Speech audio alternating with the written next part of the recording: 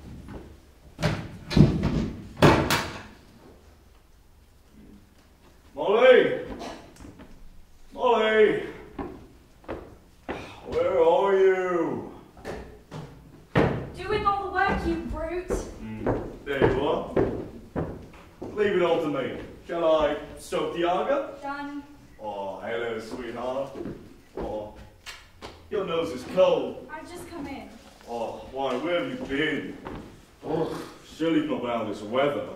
I had to run to the village to get some things I'd forgotten. Did you get the chicken heading? Wasn't the right kind. I went to an old up to, but that wasn't any good either. Practically a whole day wasted. Oh, by God, I'm half frozen. The car was skin like anything too. Well, you bet we're not snowing tomorrow. Dear, I do hope not. If only the pipes don't freeze. We'll need to keep the central heating rail stoked up. Oh, that's not too good. I wish I'd sent a Coke along. We've not got any too much. Giles, I do want everything to go well at first. First impressions are so important. Is everything ready? Nobody's arrived yet, I suppose. No, thank goodness, and I think everything's in order. Mrs. Barlow's hooked in early, afraid of the weather, I suppose. What a nuisance these daily women are. That leaves everything on your shoulders? And yours? This is a partnership. So long as you don't ask me to cook. No, that's my department. And anyways, we've plenty of tins in case we're snowed up.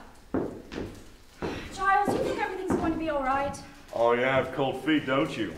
I used to have it sell this place when the aunt first left it to you. It's having this mad idea of running as a guest house. No, I don't. I love it. And talking of a guest house, just look at that. Pretty good. What? It's a disaster. Can't you see? You've forgotten the S. Monkwell instead of Monkswell. So I did. How did I come to do that? Well, it doesn't really matter, does it? Monkwell is a good name. You're in disgrace. Go and stoke up the central heating. Across that icy earth, shall I bank it up for the night now? No, you don't do that until 10 or 11 o'clock at night. Oh, how appalling! Hurry up, someone may be arriving any minute now. You've got all the rooms worked out? Of course I do. Mrs. Boyle, front four post room, Major Metcalf, blue room, Mr. Wren, oak room, Miss Caswell, east room. I wonder what all these people will be like. Shouldn't we have it all read in advance? Oh no, I don't think so. We're rather mugs in this game. They bring luggage. If they don't pay, we keep their luggage. It's quite simple. I still feel as though we should take a correspondence course in hotel keeping. We're shooting ahead in some way. That luggage could be rocks wrapped in newspaper, and where will we be then? They all wrote from very good addresses. That's what servants with forged references do. They could be criminals hiding from the police. I don't care what they are, as long as they pay us 7 guineas a week. You're such a wonderful woman of business, Molly. According to Scotland Yard, the badge of this bird for Gower Street, Paddington, the murdered woman was Mrs. Maureen Lyon. In connection with the murder, the police are anxious to interview a man seen in the vicinity, wearing a dark overcoat, light scarf, and a soft felt hat. Motorists are warned against southbound routes. The heavy snow is expected to continue, and throughout the country there will be so.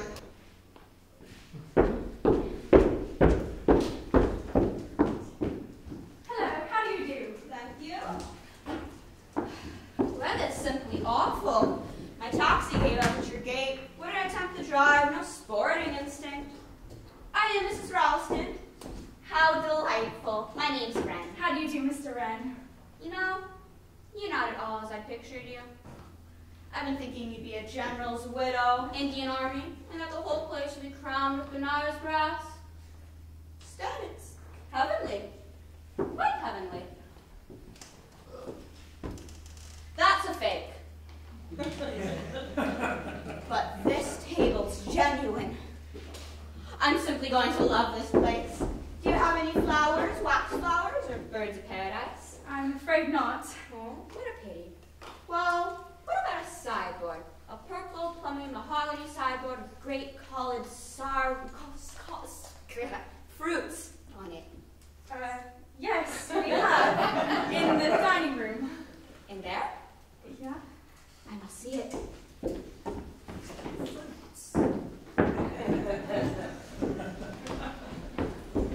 So this is your fruits. Wow, very Very nice fruity sideboard. made of nice wood, too. Yes, it's mahogany. Wow, just what I expected. Perhaps you'd like to come warm yourself, Mr. Wren. Absolutely perfect. Real bedrock respectability. But why do away with the center mahogany table? Little tables just spoil the effect. We thought the guests would prefer them. This is my husband. How do you do? Terrible weather, isn't it? Takes one back to Dickens and Scrooge and that irritating Tiny Tim. So bogus. Of course, Mrs. Ralston, you're right about the table. To have a mahogany dining table, you have to have the right family around it. Stern, fated father, mother of 11 children of assorted ages, and somebody called Poor Harriet. The gentle Dodgebody who is very, very grateful for being given a good home. I'll be taking a suitcase up for you. Oak room, did you say? Yes. I do hope it's got a four-poster with little chintz roses. It hasn't.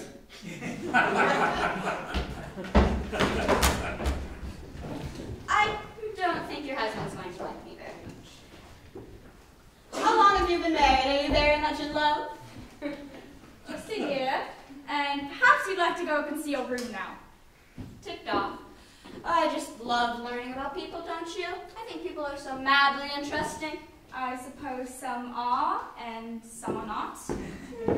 No, I don't agree. I think everyone is interesting. For instance, you never really know what anyone's thinking. Like, you don't know what I'm thinking right now, do you? Not in the least. Cigarette? No, thank you. The only people that really know what people are like are painters, and they don't know why they know it. When they paint, it comes out on the canvas. Are you a painter? No, I'm an architect. My parents baptized me, Christopher in hopes I would be one. As good as halfway home. Of course, everyone makes jokes about St. Paul's, but who knows? I may yet have the last laugh. Chris Wren's prefabness may go down in history. I'm simply going to love it here. I find your wife most sympathetic. Indeed. And really very beautiful. Oh, don't be absurd.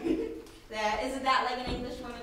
European women take compliments as a matter of fact, but English women have all the feminine spirit crushed out of them by their husbands. There is something very boorish about English husbands. Perhaps you'd like to come up and see your room now. Shall I? Could you go stoke up the hot water boiler?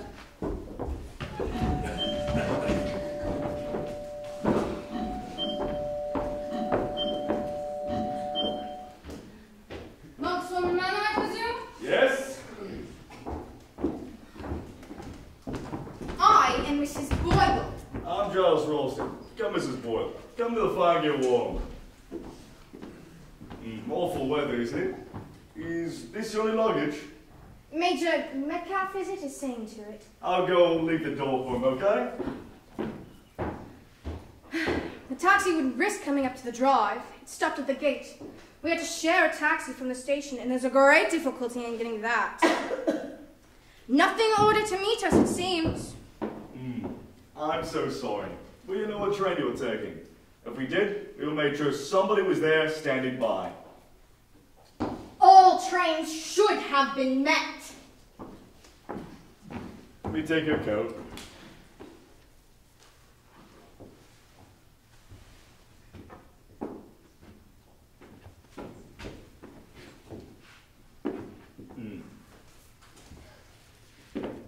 My wife will be down in a moment. I'll go get back out ahead with the bags.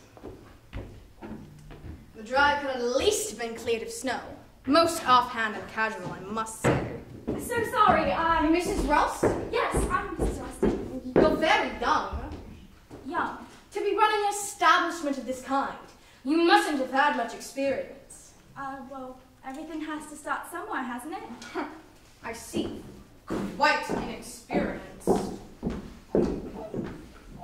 This is an old house. I hope you haven't got any dry rot. Certainly not. You know, some people don't know they've got dry rot until it's too late to do anything about it. The house is in perfect condition, Mrs. Boyle. Could do with a coat of paint. Do you know you've got worm in this oak? This way, Major! This is my wife. How do you do? Absolute blizzard outside. Thought at one time we shouldn't make it. Oh, I beg your pardon?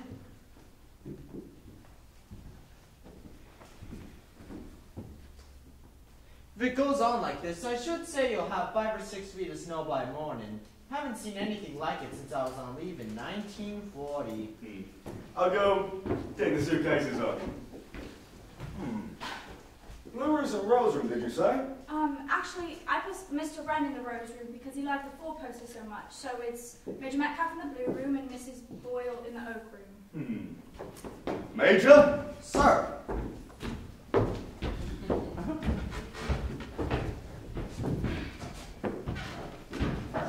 Do you have much serving difficulty here? Oh no, we have quite a good local woman who comes in from the village.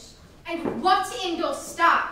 No indoor staff, just us. Indeed. I understood this was a guest house in full running order. We've only just opened this place out as a guest house today. I would have said a proper staff of servants was essential for opening this kind of establishment. I consider your advertisement most misleading. May I ask if I'm the only guest here? With Major Metcalf, that is. No, there are several here. I see. This weather, too, a blizzard, no less. Well, we Very unfortunate. couldn't very well foresee the weather, Mrs. Boyle. The north wind doth blow, and it will bring snow. And what will the robin do then, poor thing? I love children's nursery rhymes, don't you? Always so tragic and macabre. That's why children love them. May I introduce Mr. and Mrs. Boyle? How do you do? This is a very lovely house, don't you think? I've come to the point in my life where an establishment's amenities are more important than its appearance. I would have... sorry. My anger is getting to me. I was... This place is... If I had not believed this was a running concern, I would have never have come here. There's no obligation for you to remain here, Mrs. Boyle, if you don't want to. No, I shouldn't think of doing so. If there's been any misapprehension, it'd be best for you to go elsewhere. I could ring up the taxi for it to return. The rooms are not blocked yet. We've had so many applications for rooms that we would be able to fill your spot quite easily. In any case, we are raising our rates next month. I'm not going to leave before I've tried what this place is like. You needn't think you can turn me out now. Perhaps you'll take me up to my room, Mrs. Ralston? Certainly, Mrs. Boyle.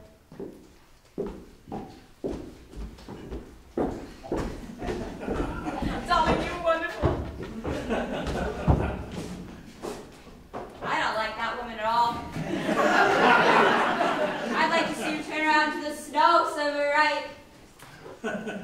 It is a pleasure I before go, I'm afraid.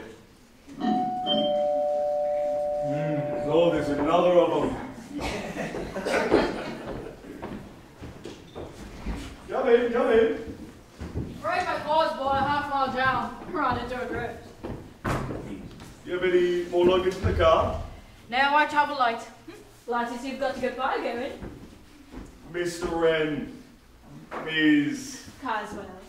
My wife will be down in a moment. No need to rush. Got to get myself thawed out. Looks as though we're going to be snowed up now. Heavy falls expected, motorist warned. Hope you got plenty of help. Oh yes, my wife's an excellent manager. Anyway, we can always eat our hands. Before we start eating each other, right?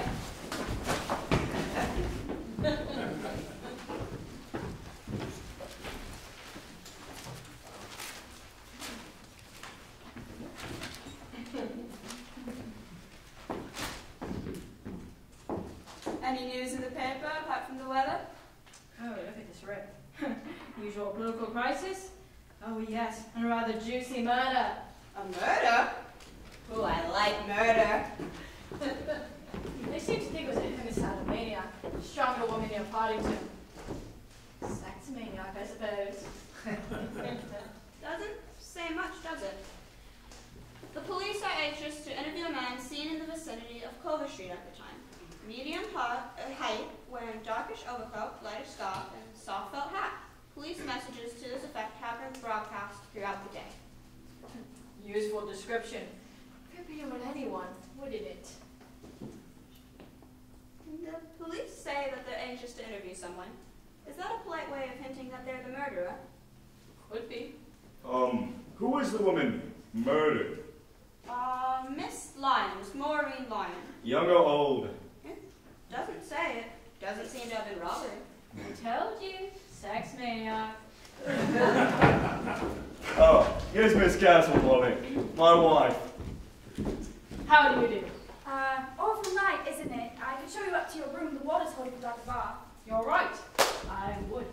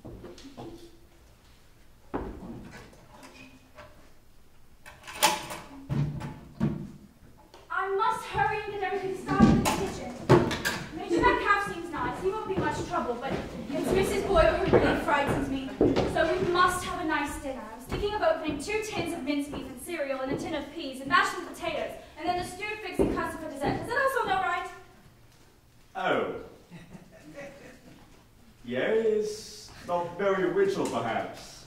Oh, do let me help, I adore cooking. You have eggs, haven't you? Why not an omelet?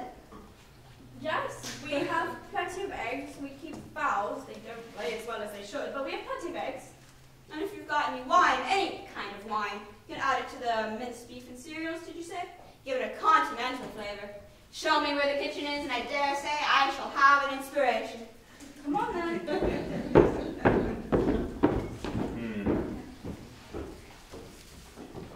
Imbecile. Oh, Giles, isn't he the sweetest? He's just gone into the kitchen and pulled everything out and put on an apron and says not to come back for at least half an hour. If the guests want to cook their own food, it'll save me a lot of trouble. Why'd you have to give him the best room? I told you he liked the four-poster. He liked the pretty four-poster. Twerp. Giles! I've got no use for that kind of Molly. You didn't handle his suitcase. I did. Had it got bricks in it? It was no weight at all. You tell me there was nothing inside of it. He's probably one of those types around town, bilking hotel keepers. I I don't believe it. I like him. Miss Caswell's rather odd, don't you think? Terrible female. If she is a female. Giles! I find it rather hard that all of our guests should either be unpleasant or odd. Major Metcalf seems nice. Probably drinks. You don't think so? No, I don't. I'm just feeling rather depressed. But the worst is behind us now. They've all arrived. Who could that be? Probably the Culver Street murderer. Don't! I'm going. Oh. 1,000 pardons, I am Where am I? This is Monkswell Manor Guest House. But what stupendous good fortune. Madame. A guest house, and a charming hostess. My Rolls Royce, alas, has run into a snowdrift. Blinding snow everywhere. I do not know where I am.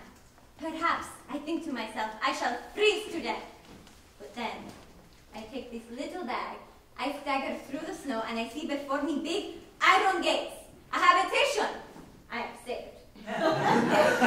Twice, I fall into the snow as I come up your drive, but at last I arrive, and immediately despair turns to joy. You can let me have a room, yes? Yes? I'm afraid it's a rather small room. Naturally, naturally. You have other guests. Yes, and we've just barely opened this place as a guest house today, so we're rather new at it. Charming, charming. What about your luggage? That is of no consequence. I have locked the car securely. But wouldn't it be better to get it? No, no. I can assure you, on such a night as this, there will be no thieves abroad. And as for myself, my wants are simple. I have all I need here in this little bag. Yes, all I need. You'd better get thoroughly warm, and I'll see to your room, but I'm afraid it's a rather cold room because it faces the north, but all the other we have are occupied. You have several guests, then?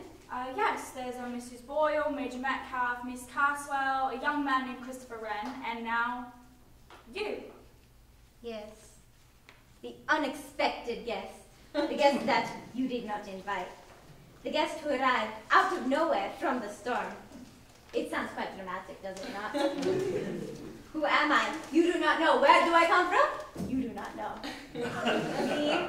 I am the man of mystery. But I tell you this. I complete the picture. From now on, there will be no more arrivals. And no departures either. By tomorrow, perhaps even already, we are cut off from civilization. No butcher, no baker, no milkman, no postman, no daily papers, nobody and nothing but ourselves. That is admirable. Admirable. It could not suit me better. My name, by the way, is Paravitshini. Mr. and Mrs. Ralston? And this is Monkswell Manor Guest House, you said? Good. Monkswell Manor Guest House. Perfect.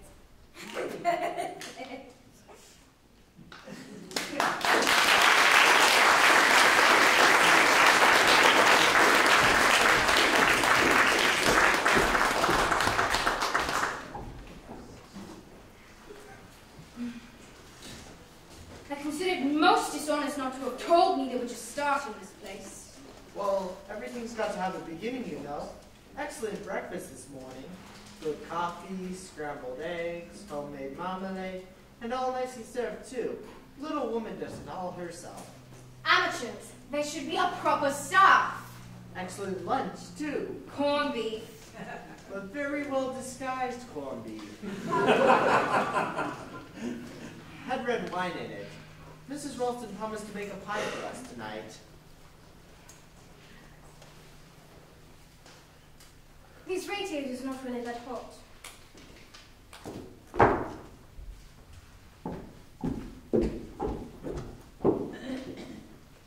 shall speak about it. Very comfortable beds, too. At least, mine was. I hope yours was, too. It was quite adequate.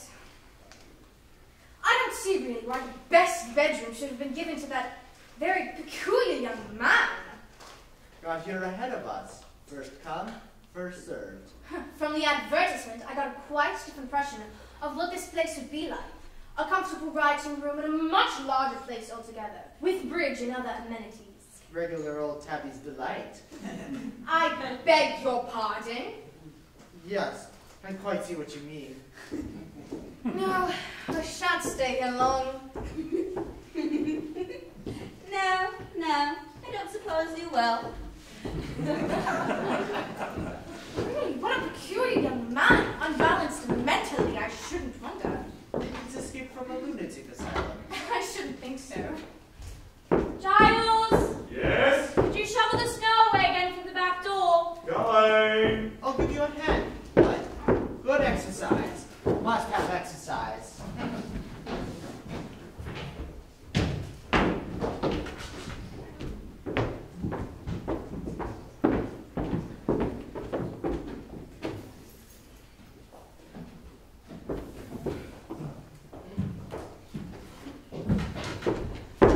Sorry. That's all right. Really, what an incredible young woman. Doesn't she know anything about housework? Carrying a broom through the front hall? Aren't there any back stairs? Oh yes, very nice stairs. Very convenient if there's a fire. Then why not use them? Anyways, all of this should have been done in the morning before lunch. I gather hostess had to cook the lunch. Very haphazard and amateurish. There should be a proper staff. Not very easy to get nowadays, is it? No, the lower class seem to have no idea of their responsibilities. Poor old lower classes got the bit between their teeth, haven't they? I gather you're a socialist. No, I wouldn't say that. I'm not red, just a pale pink. Anyway, I don't care much about politics. I live abroad. I suppose conditions are much easier abroad. I do tend to cook and clean as I gather most people have to do in this country. This country has gone sadly downhill. Not what it used to be. I just sat my house last year. Everything grew to be too difficult. Hotel and guest houses are easier. They do certainly solve some of one's problems. Are you over in England for long? Depends. I've got some business to see to. When it's done, I shall go back. To France? No. Italy? No.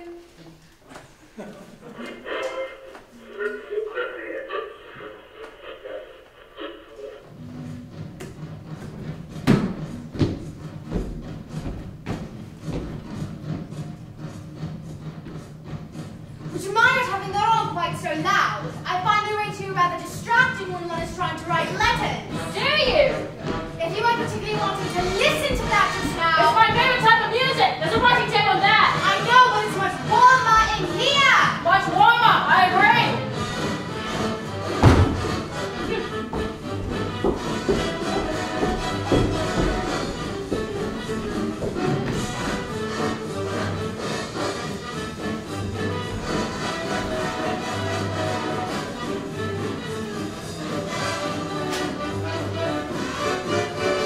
Bloody old bitch.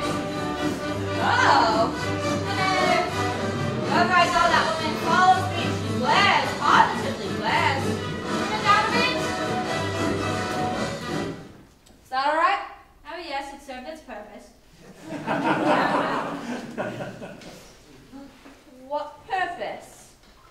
Tactics, boy. Oh, you mean her? She picked your best share. I've got to know. You drove her out. I'm glad. I'm very glad. I don't like her a bit. Let's think of things we can do to annoy her, shall we? I wish she'd go away from here. And this, not to hope. Well, when the snow melts. Oh, when the snow melts, lots of things may have happened. Yes, that's true. Snow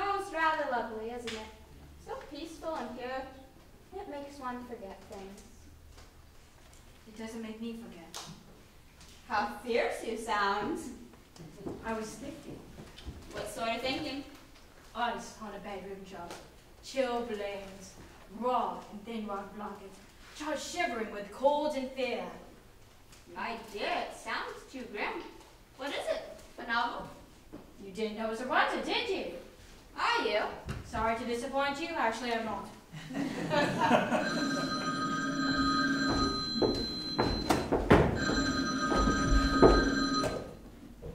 Hello. Yes, this is Monkswan in a guest house. I'm afraid Mr. Ralston can't come to the telephone right now. This is Mrs. Ralston speaking. Who? The Berkshire Police? Why, yes, Superintendent Holtzman, but I'm afraid that's impossible. We're snowed up. Completely snowed up. No, the roads are impossible. No, Hello? Hello?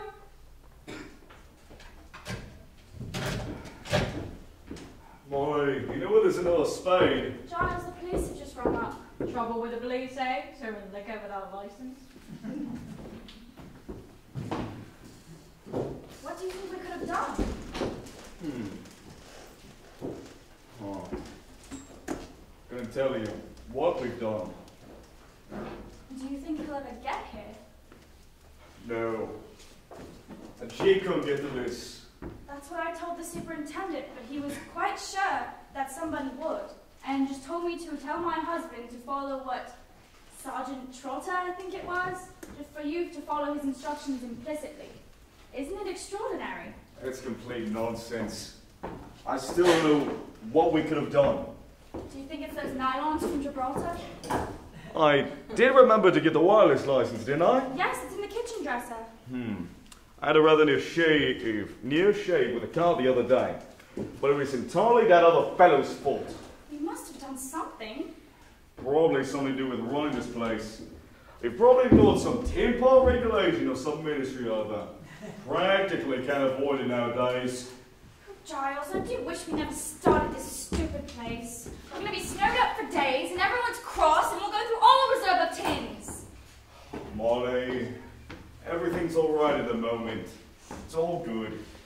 I've done the hens, I've chopped wood, and I've cleaned up everything I can. Now I'll go do the boiler and make sure the kindling's all good too, all right? Still though, it's strange to send a sergeant trekking through all of this. Must be something really urgent. There you are, Mr. Ralston. Do you know the central heating in the library is practically stone cold? I'm very sorry, Mrs. Boyle. I'm paying 7 guineas a week here. 7 guineas, and I do not want to freeze! I'll go and stoke it up. Mrs. Ralston, if you don't mind me saying so, that's a very extraordinary young man you have staying here. His manners and his ties, does he even brush his hair? He's an extremely brilliant young architect. I beg your pardon. Christopher Wren is an architect. My dear young woman, I have naturally heard of Sir Christopher Wren. Of course he's an architect. He built St. Paul's. You young people seem to think no one is educated but yourselves. No, I mean this Wren. His name is Christopher. His parents named him that of hopes of him becoming an architect. And he is. Almost is, rather. So, it seemed to work out all right. Sounds a fishy story to me. I will make some inquiries about him. What do you know of this boy? Just as much as I know about you, Mrs. Boyle, which is that you are both paying us 7 guineas a week to stay here. And that's all I really need to know. All that's important to me. It doesn't matter to me whether I like my guests or whether I don't. You are young and inexperienced and should welcome advice from someone more knowledgeable than yourself. And what about this foreigner? What about him? You weren't expecting him, were you? To turn away a bona fide traveller is against the law, Mrs. Boyle. You, of all people, should know that. All I'm saying is that this Paravincini, or whatever he calls himself, seems to be... Beware, dear lady. Talk of the devil, and there he is. I didn't hear you come in. I came in on tiptoe, like this.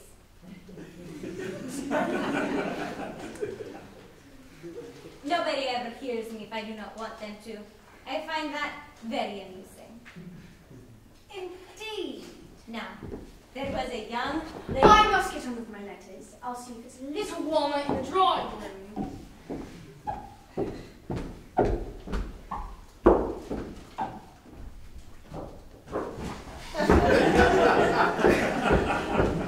My charming hostess looks upset. What is it, dear lady?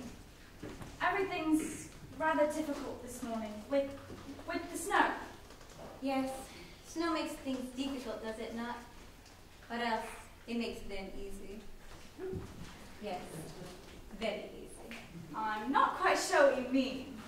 No, I expect there is quite a lot you do not know. I think, for one thing, that you do not know much about running a guest house. I dare say we don't, but we mean to make a go of it. Bravo, bravo. And I'm not so much an awful cook. You are, without a doubt, an enchanting cook. May I give you a little word of warning, Mrs. Ralston? You and your husband mustn't be too trusting, you know. Have you references with these guests of yours? Is that usual? I always thought people just showed up. It is advisable to know a little bit about the guests who sleep under your roof. Take, for example, myself.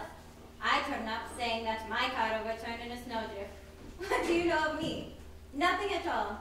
I could be a thief, a robber, a fugitive from justice, a madman, even a murderer. Okay. You see, and perhaps you know just as little of your other guests.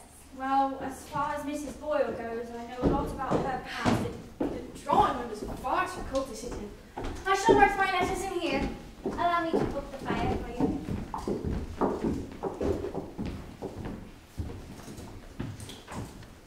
Excuse me, Mrs. Ralston, is your husband around? I'm afraid the pipes to the downstairs cloakroom are frozen. Dear, what an awful day. First the police, now the police! Police, did you say? Yes. They rung up just now to say that they're sending a sergeant out here or something, but I wouldn't worry because I don't think he'll ever get here. Rise, Coastmore, have stones and, hello. Is something the matter? We've been told the police are on their way here. Why? Oh, that's all right. Nobody's going to get through this. Well, the drifts must be 5 feet deep at least. Nobody's going to get through all of that. Not with the road smoked up. I'm sorry, Palmer Junior, may I put these down?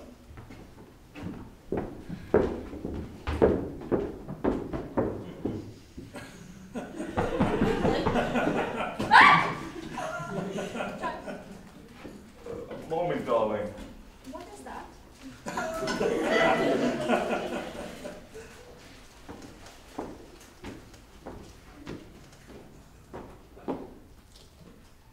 Hello, are you Mr. Ralston? Yes?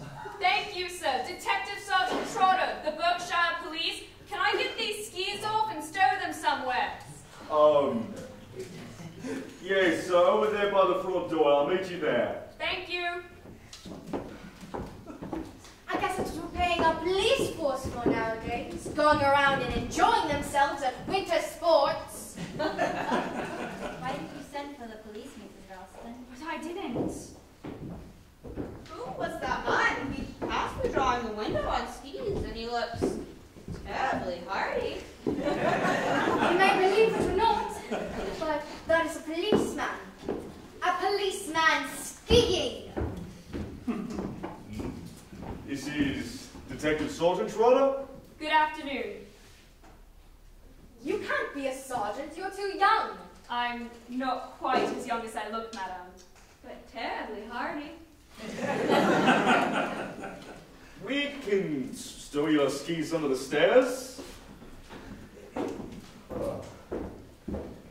Excuse me, Mrs. Ralston, may I use your telephone? Of course, Major Metcalf.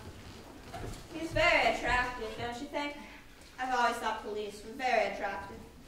No brains. You can see that at a glance. Hello? Hello? Ralston, this telephone is dead. Quite dead. It was all right about 30 minutes ago. Gone with the weight of the snow, I suppose. So we're cut off now. That's funny. I don't see anything to laugh at. No, indeed.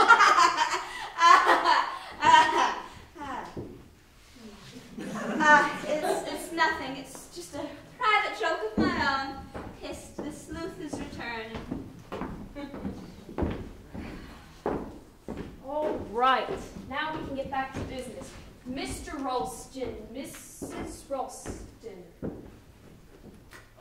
Would you like to talk to us alone? We can go to the library. Oh, no, sir, that won't be necessary. It will save time if everyone is present. If I may sit. I beg your pardon. Thank you.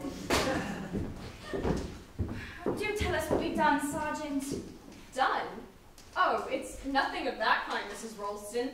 It's actually something quite different. It's more a matter of police protection, if you understand me. Police protection? Yes, miss.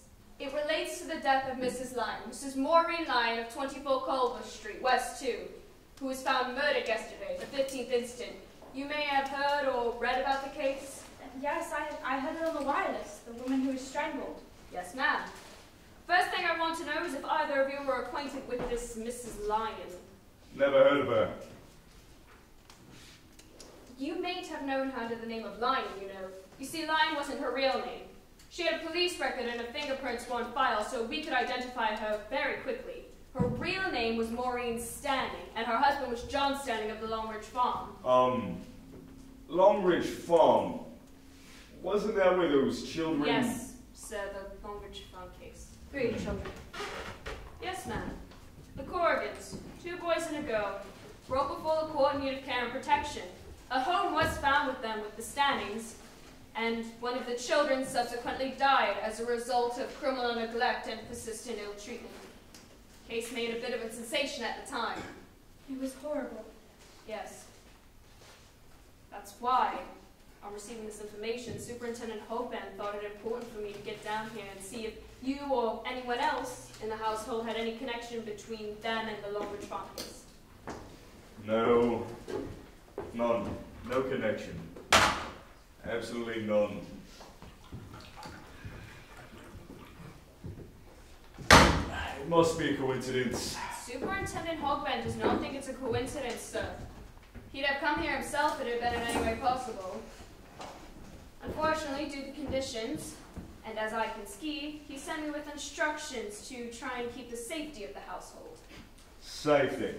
What kind of danger does he think we're in? Surely he's not suggesting somebody's going to be killed here. I don't want to frighten any of the ladies, but frankly, sir, that's the idea. But why? That's what I'm here to find out. But the whole thing's crazy. Yes, sir, it's because it's crazy that it's dangerous. Nonsense. I must say, it's a bit far-fetched. I think it's wonderful. Is there something that you aren't telling us, Sergeant? Yes, ma'am. You see, the Stannings were sentenced to terms of imprisonment. John Stanning died in prison, and Mrs. Stanning was released, but, as I say, she was found murdered yesterday. And we also picked up a notebook near the scene of the crime, and in that notebook had 2 addresses, 24 Culver Street and Mousetrap Acts. Unfortunately, below that was written 3 blind mice, and on the dead woman's body was a paper with "This is the first" written on it. Below that was a drawing of 3 blind mice and the tune to the 3 Blind Mice song. We all know how it goes. 3 blind mice. 3 blind mice. See how they run? They all ran after the farmer's wife. Oh, that's horrible. There were 3 children and 1 died. Yes, sir. The youngest, a boy of 11. What happened to the other 2? The girl was adopted by someone. I haven't been able to trace her. The eldest would now be around 22, desertion from the army, and according to the army psychologist, definitely schizophrenic. A bit queer in the head, that's to say. So they think it was he who killed Mrs. Lyon and Mrs. Stanning? And that he's going to show up here and try to kill us all, or one of us. But why? That's what I've got to find out from you. Now, you state, sir, that you never had any connection with the business at Longridge Farm? No. The same goes for you, ma'am. I mean no connection. Right, and what about servants? We haven't any servants, and that reminds me. I'll be in the kitchen if you need me, but there's much work to be done. Oh, certainly, Mrs. Ralston. Now, can I get each of your names, please? This is quite ridiculous. We are merely staying in a kind of hotel. We've nothing to do with this place. We've just arrived here yesterday. You planned to come here ahead of time. You booked your room here. Well, yes, all except for... Parvicini. My car overturned in snowdrift. I see. What I'm getting at here is that anyone who's been following you around might know very well that you are coming here. Now, there's just one thing I want to know, and I want to know it quickly. Which one of you is it that has some connection with that Longridge Farm case?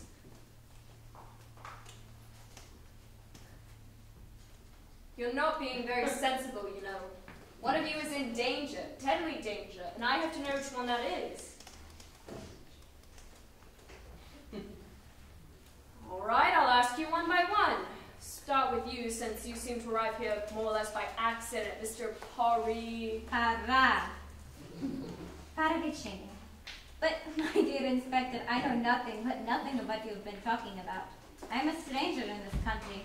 I know nothing of these local affairs of bygone years. Mrs. Boyle. I don't see, really. I consider it an impertinence. Why should I have anything to do with this distressing business? Miss Carswell. Leslie Carswell. I never heard of the Longridge Farm case, and I know nothing about it. And you, sir? Metcalf, Major. Read about it in the papers. Was stationed at Edinburgh then. No personal knowledge. And what about you? Christopher, I was a mere child at the time. I don't remember even hearing about it. That's all any of you have to say. Any of you. All right. If one of you gets murdered, you'll have yourselves to blame. Now then, Mr. Ralston, if I can get a tour of the house.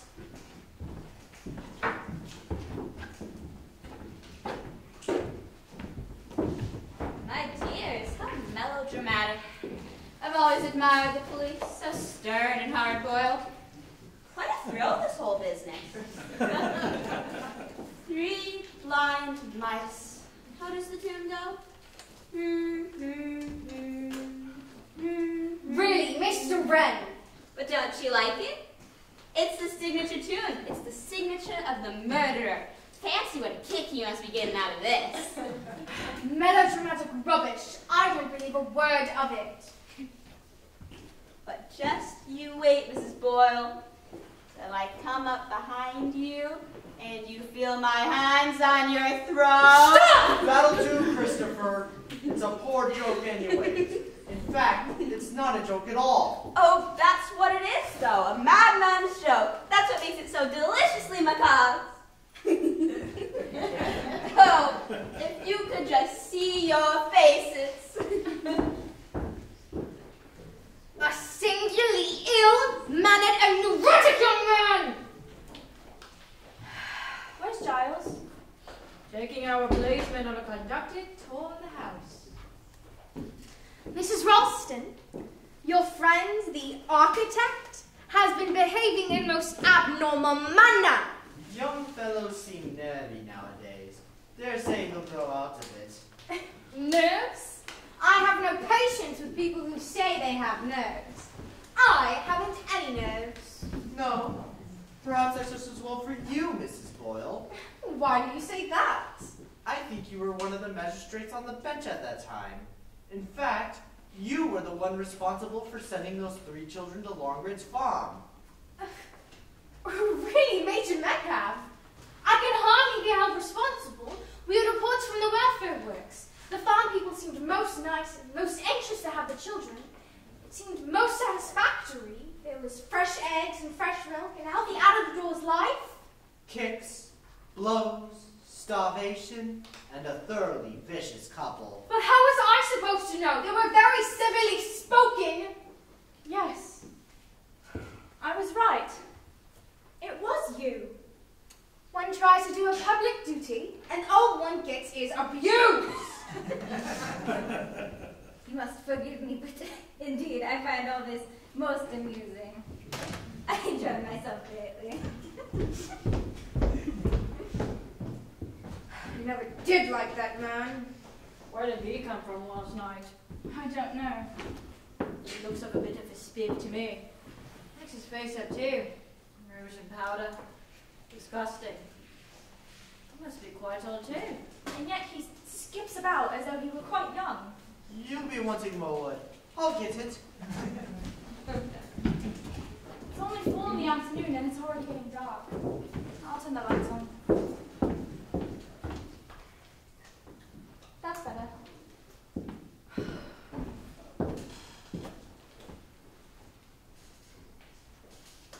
Where did I leave my pen? Oh.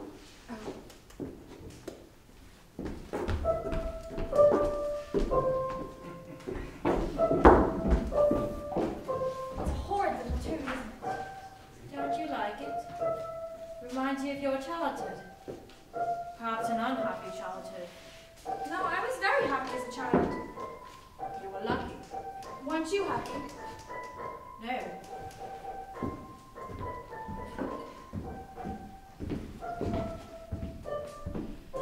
I'm sorry. But oh, that's a long time ago. One gets over things. Perhaps.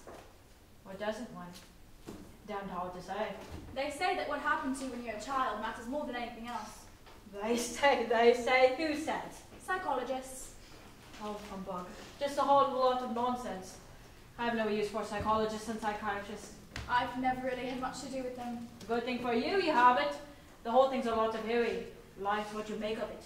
Go straight ahead and don't look back. One can't help looking back. Nonsense. It's a question of willpower. I suppose. I know. But sometimes things happen to make you remember. Don't give in. Turn your back on them. Is that really the right way, I suppose? Perhaps that's all wrong. Perhaps one really ought to face them. Depends on what you're talking about. Sometimes I hardly even know what I'm talking about. Nothing from the past is going to affect me, except the way I want it to. Well, everything looks fine upstairs.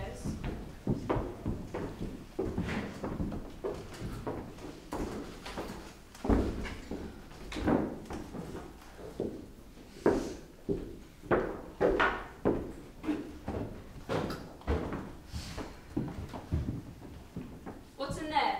Drawing room?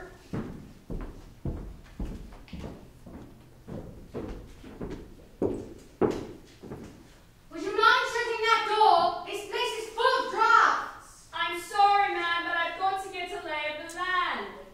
Molly, what do you think this is all about? Well, everything seems fine. Nothing suspicious. I'm going to make my report now to Superintendent Hogan. Oh, but you can't, the line's dead. What? Since when? About half an hour ago. It was all right earlier. Superintendent Hogan got through okay. Yes, but I suppose since then the line is down to snow. I wonder. It may have been cut. Cut? But who could cut it? Mr. Ralston, just how much do you know about the people who are staying in your guest house? I really know nothing about them. Ah, Mrs. Boyle wrote from a Bournemouth hotel. Like Jamaica from, where was it? Leamington. The cast woman wrote from a private hotel in Kensington, and Wren from Leamington. Bavaccini, as we told you, showed up out of the blue last night. Still though, suppose they got ration books and all that sort of thing, don't it? I shall go into all of that, of course, but there's not much reliance to be placed on that sort of evidence. But if this killer is trying to get here, we're quite safe now because of the snow. They won't be able to get here till it melts. Unless he's already here. Here already. Why not, Mr. Ralston? These people arrived here just yesterday evening, some hours after the murder. Plenty of time to get here. But except for Barbacini, they all booked beforehand. Well, why not? These crimes were planned. Crimes? What crimes? There was one crime in Culver Street. Why so sure another will happen here? That another could happen. No, I hope to prevent that. That it will be attempted, yes. I can't believe it. It's so fantastic. It's not fantastic, sir. It's just facts. You have a description of what this man looked like in London? Medium height, indeterminate build, darkish overcoat, felt hat, voice spoke in a whisper, face hidden by a muffler. There are 3 dark overcoats on your coat rack right now, and one of them is yours, Mr. Ralston. There's some hats as well. I just can't believe it. You see, it's this telephone wire that concerns me. If it's been cut... I must go to the kitchen and get on with the vegetables.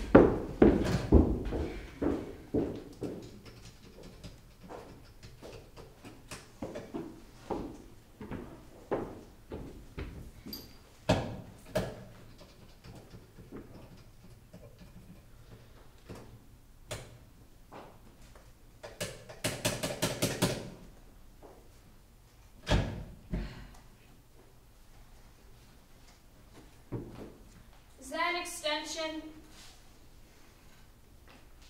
Is there an extension?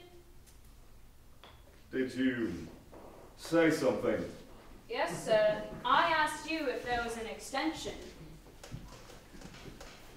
Yes, in our bedroom. Go and try it up there for me, will you?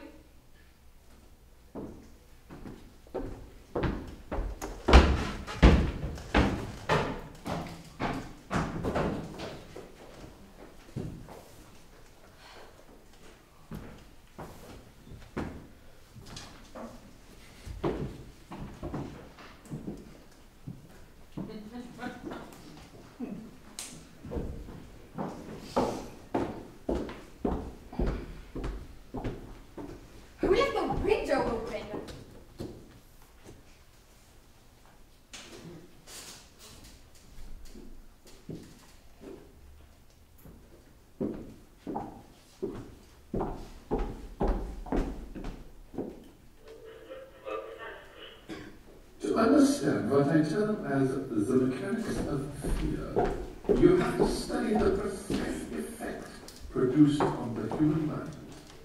Imagine, for instance, that you are alone in the room. It is late in the afternoon. A door opens softly behind you. You did not expect it. Oh, it's you. I can't find a program worth listening to. Why don't you turn out the lights? What's going on?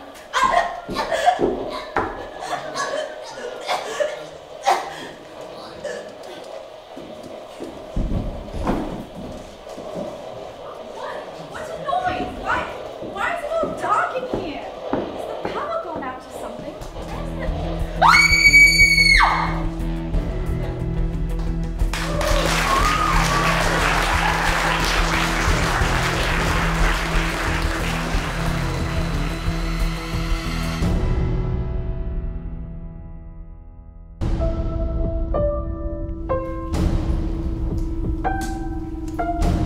Now, think, Mrs. Ralston. Try and think. I can't think. My head's numb. Mrs. Boyle had only just been killed when you got to her.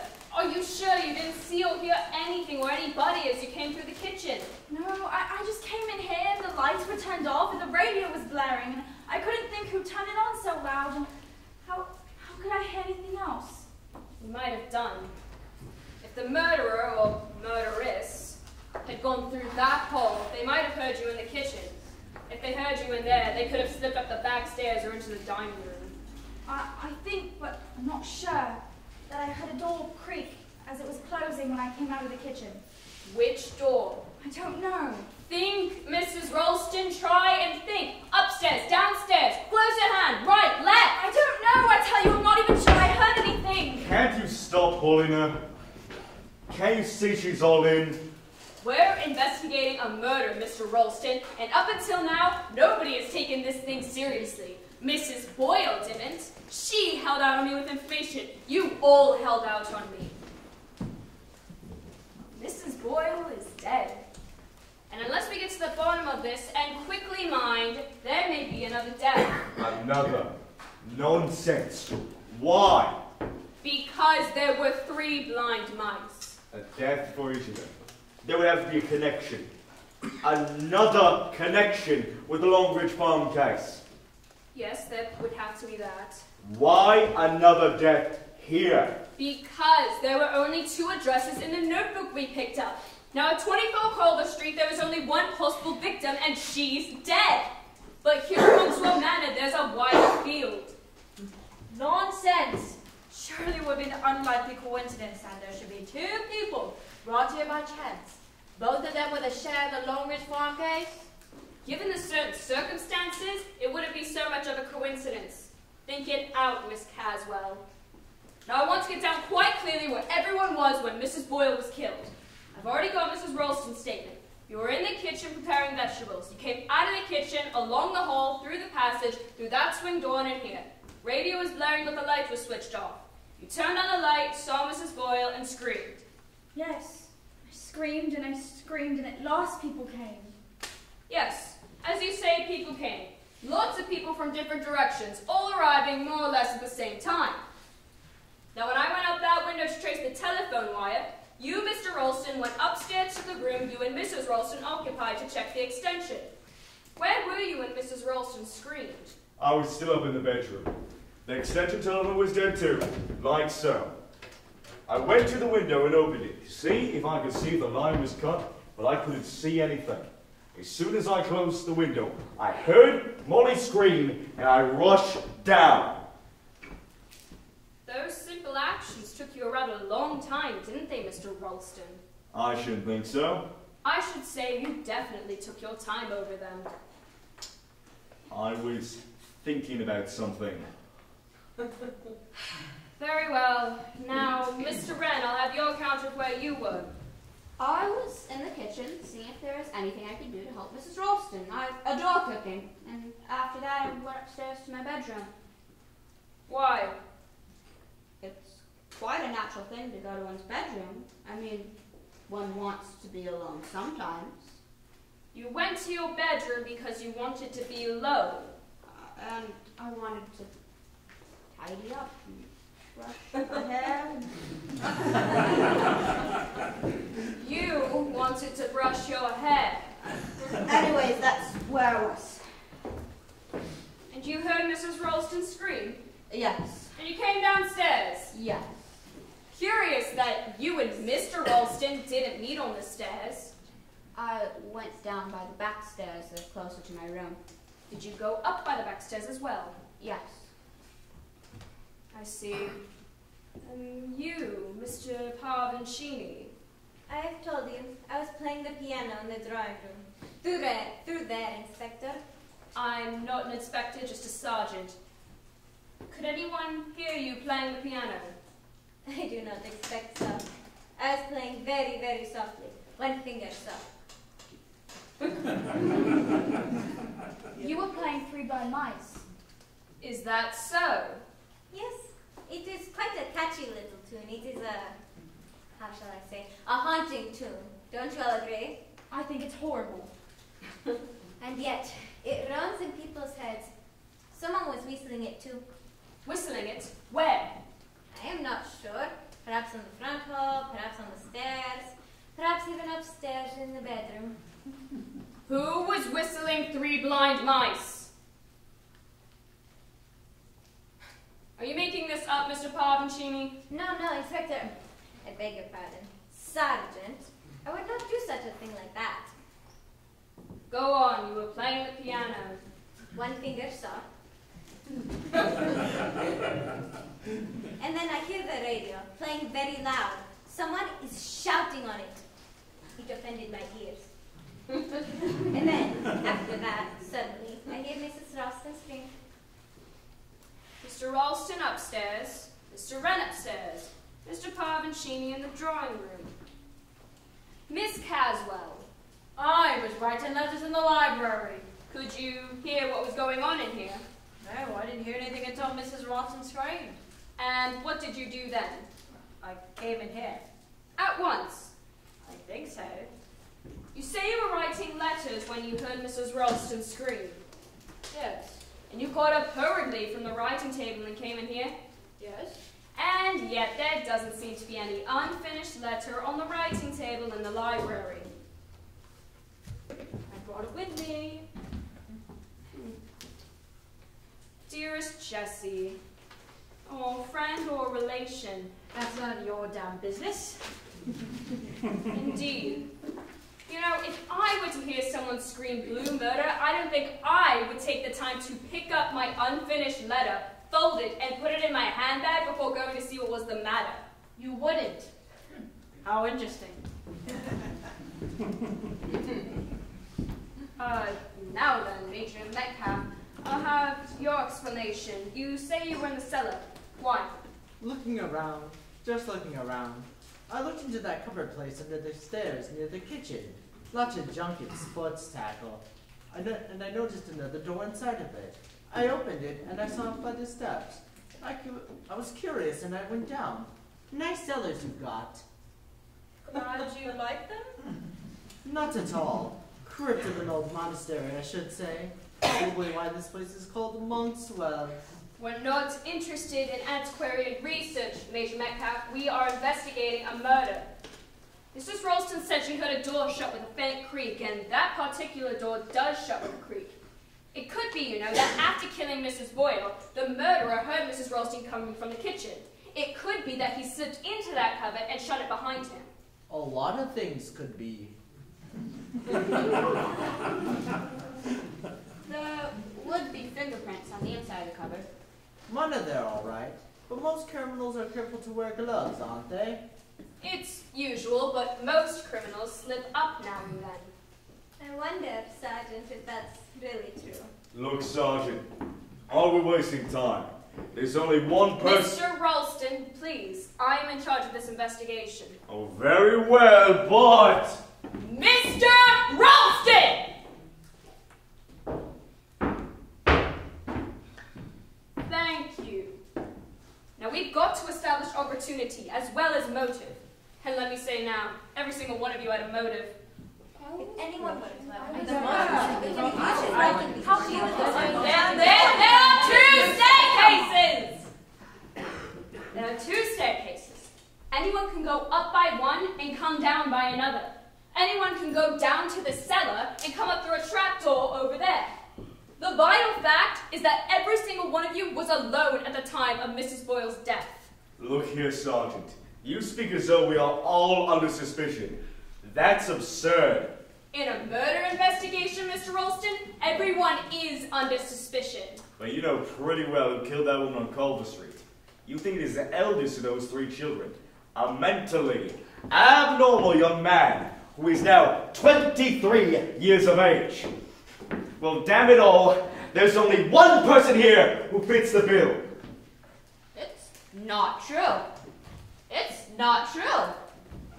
You're all against me. You're going to frame me for murder. It's persecution is what it is. Persecution! Steady, lad, steady.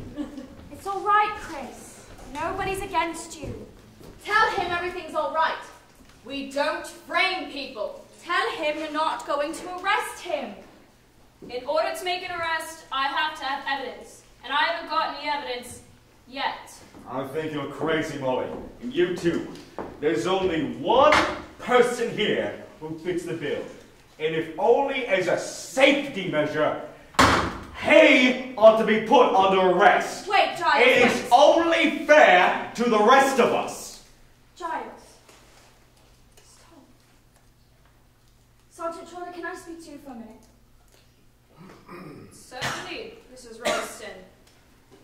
Will the rest of you please go into the dining room?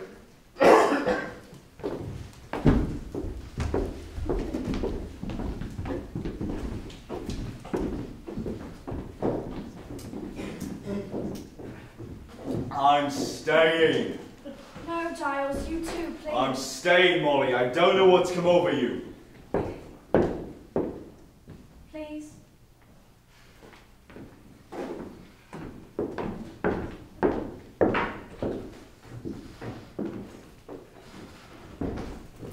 Yes, Mrs. Ralston, what is it you want to speak to me about? Sergeant Trotter, you think that is the eldest of those 3 children at the farm, that's some homicidal maniac and he's going to show up here and try and kill us, but you don't know that, do you? In all honesty, Mrs. Ralston, we don't really know anything. All we've got is that the lady who joined her husband in ill-treating and starving those children has been killed. The lady magistrate who's responsible for sending those children to the Longridge farm has also been killed. The telephone wire that connects me with police headquarters has been cut. You don't know that. It could just be down with the snow. No, Mrs. Ralston, I found the place. It was deliberately cut. I see. But either way, you don't know. Please, Mrs. Ralston, all probabilities lead one way. Childish mentality, mental instability, desertion from the army, and the army psychologist report. Yes, I know, and therefore it all seems to point to Christopher. But I don't believe it is Christopher. There must be other possibilities. Such as? Hadn't those children any relations at all? Their mother was a drunk. She died soon after the children were taken from her. What about their father? Army sergeant serving abroad. If he's alive, he's probably discharged by now. You don't know where he is now. We've no information. But you must remember, Mrs. Ralston, the police are taking everything into account. But if the son is mentally unstable, the father may be mentally unstable too. It's possible. Say he came home after going through something terrible, being a prisoner with the Japs perhaps. If he came home and found his wife dead, and that his children had gone through something terrible and one of them had died through it, he might go off his head a bit and want revenge. That's only surmise. But it's possible. Yes, Mrs. Ralston, it's quite possible. So, the murderer may be middle-aged or even old? Major Metcalf seemed frightfully upset when I said the police had rung up. He really did, I saw his face. Major Metcalf? Middle-aged, soldier. He seems quite nice and perfectly normal, but it mightn't show, might it? No, often it doesn't show at all. So, Christopher's not the only suspect. There's Major Metcalf as well. Any other suggestions? Mr. Parvincini did drop the poker when I said the police had rung up. Mr. Parvincini? Yes, I know he seems quite old and foreign and everything, but he might really be as old as he looks. He moves like a much younger man. He wears makeup on his face. Miss Caswell noticed it too. It sounds quite melodramatic, but he might be disguised. You're very anxious that it shouldn't be young Mr. Wren. He seems so helpless and so unhappy. Let me tell you now, Mrs. Ralston, the police have had all possibilities in mind since the beginning. The little boy Georgie, the father. And you must remember there was a lady. The sister. It could have been a woman who killed Marine Lyon. Voice spoke in a whisper, muffler pulled over their face, hat on their head. You know, it's the voice that gives the sex away. Yes, it could have been a woman. Miss Caswell? She looks a bit old for the part, doesn't she? And you must remember, there's also yourself. Me? You're at an age. But there's nothing you can say now that I can prove for real evidence, you must remember. There's also your husband. Giles, don't be ridiculous. He and Christopher Wren are at much of an age. Say your husband looks older than he really is, and Christopher Wren looks younger. Actual age is very hard to tell. How much do you know about your husband? How much do I know about Giles? Don't be ridiculous. You've been married how long? Just a year. And you met him where? At a dance in London. We went in a party. Meet his people, did you? He hasn't any people. They're all dead. They're all dead? Yes, but you make it sound much worse than it actually is. His father was a barrister and his mother died when he was a baby. You're only telling me what he told you. Yes, but... You don't know any of this to your own knowledge. It's outrageous that... Mrs. Ralston, you would be surprised at how many cases like yours we get. Especially since the war. Homes broken, families dead. Man says he's just finished his army training or gotten out of the Air Force. Parents are killed, children, no relation. There are no backgrounds nowadays, and young people want to take affairs into their own hands. They meet and marry. It used to be that parents or relatives would make inquiries before consenting to an engagement, but that's all done away with now. Girl just marries a man. And she doesn't find out for a year or two that he's an absconding bank clerk or an army deserter or something equally undesirable. How long had you known Giles Ralston before you married him? Just 3 weeks, but... So you don't know anything about him? That's not true. I know everything about him. I know exactly the sort of person he is. He's Giles, and it's absolutely absurd for you to suggest that he's some crazy homicidal maniac. Why, Giles wasn't even in London yesterday when the murder took place. Where was he? Here. No, he went across the countryside to get some wire netting for our chickens. Bring it back with him? No, it wasn't the right kind. Only 30 miles from London, aren't you? Oh, look, you've got a train schedule. Let's see, only an hour to London by train, a little longer by car. I tell you, Giles was not in London! Just a minute, Mrs. Ralston. Is this your husband's coat? Yes. The London Times sold yesterday on the streets at around 3:30 in the afternoon. I don't believe it. Don't you? Don't you?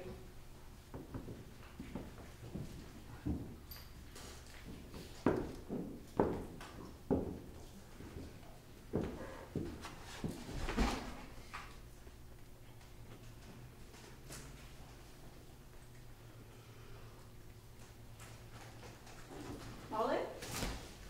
Oh, you startled me. Where is he? Who?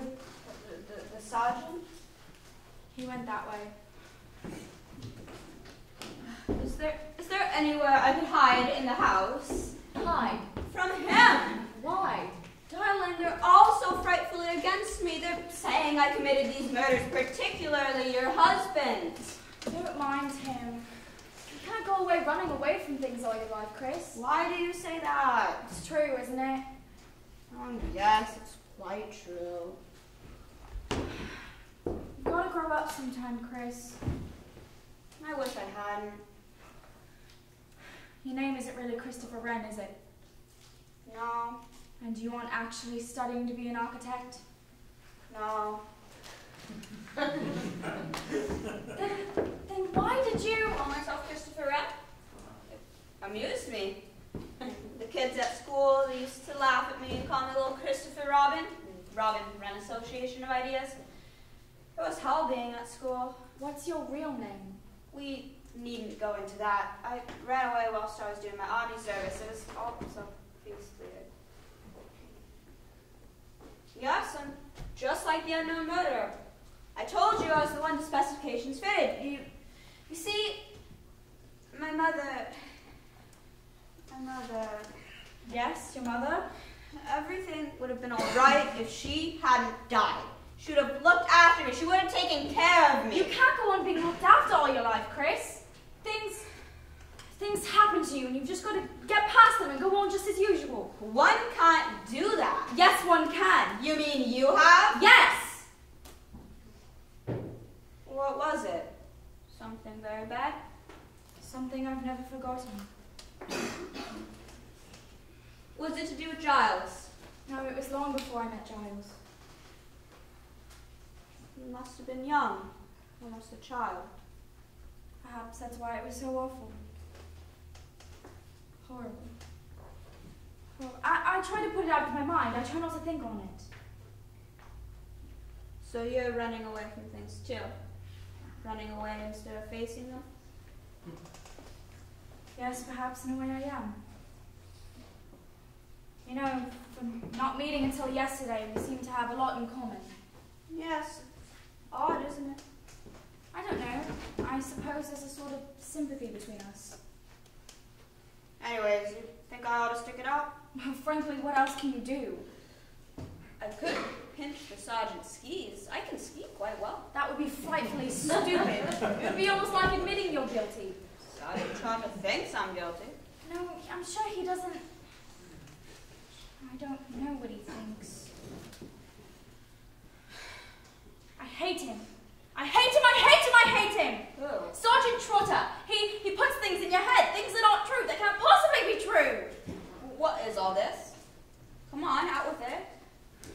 You see this? Yes? What is it? A paper. A London paper. And it was in Giles's pocket, but Giles wasn't in London yesterday. Oh, that's all right. He was home all day. But he wasn't. He went across the countryside to get wire netting.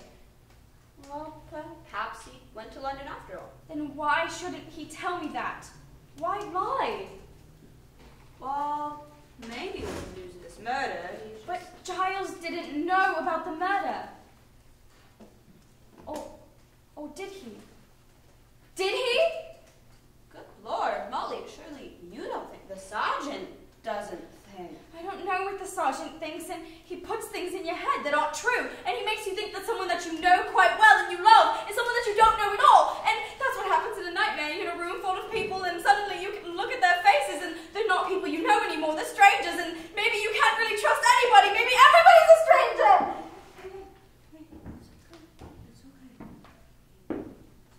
I seem to be interrupting something.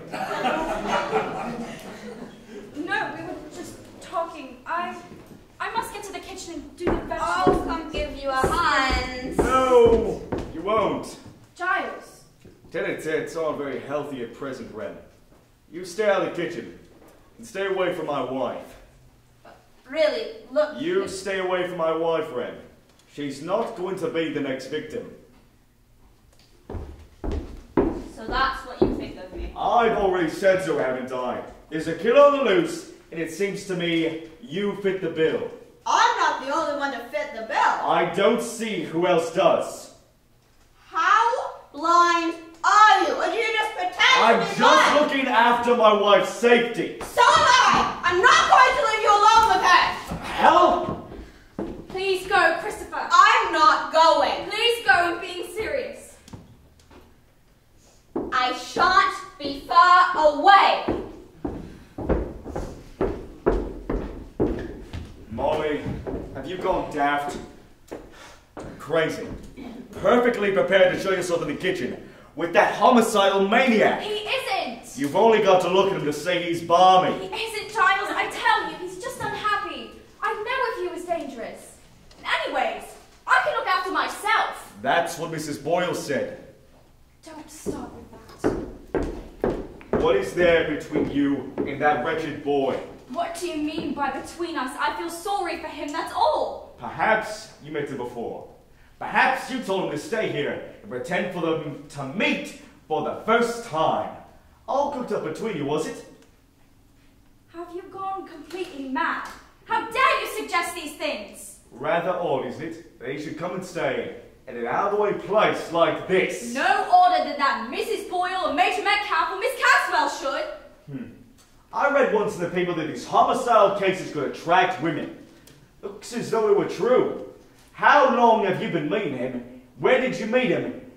How long has this been going on? You're being absolutely ridiculous. I never set eyes on Christopher Wren until he arrived here yesterday. That's what you say. Perhaps you've been going on and meeting him on the sly. Where do you think I'm supposed to meet him? Yeah, in London. You know very well that I haven't been up to London for weeks. You haven't been up to London for weeks.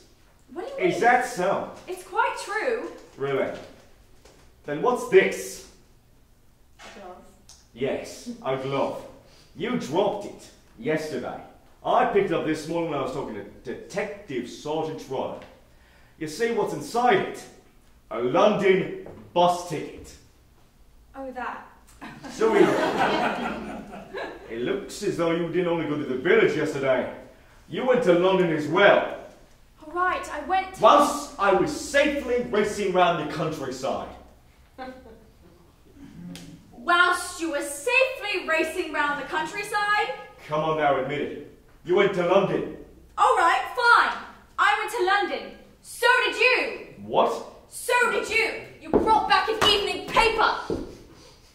Where did you get a hold of that? It was in your overcoat pocket. Anyone could have put that there. Did they? No, you were in London. All right. I went to London. But I did go to meet a woman there.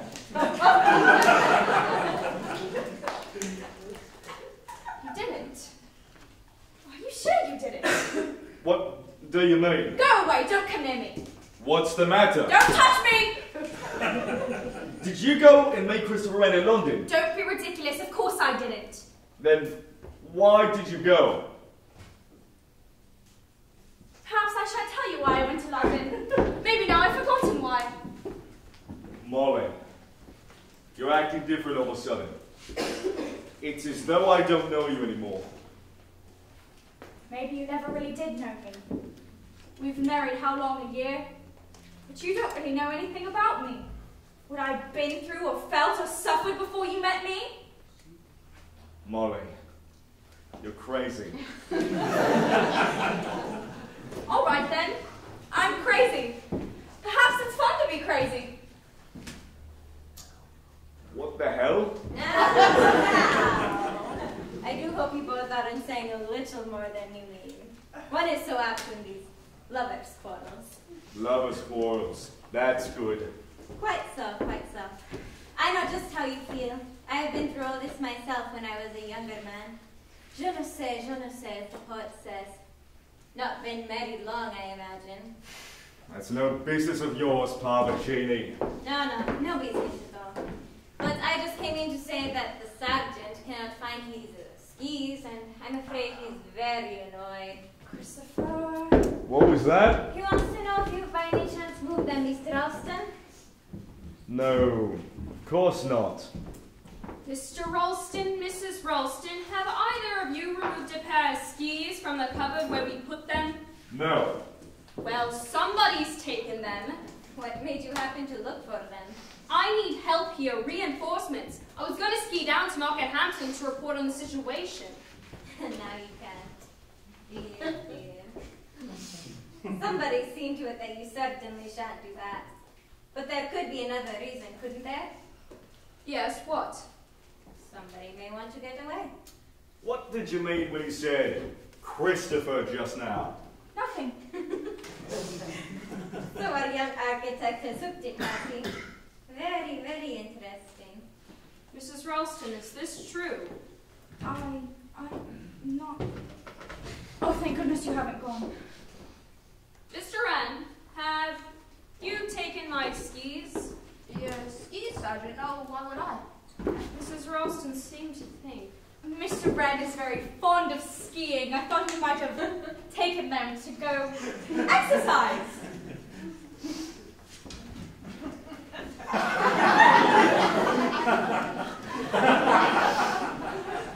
Exercise. Now, listen, you people. This is a serious matter. Someone has taken my only means of communication to the world. I want everyone here at once. I think Miss Caswell has gone upstairs. I'll get her. I left Major Metcalf in the dining room. Major Metcalf! It's not there now. I'll go and look for him.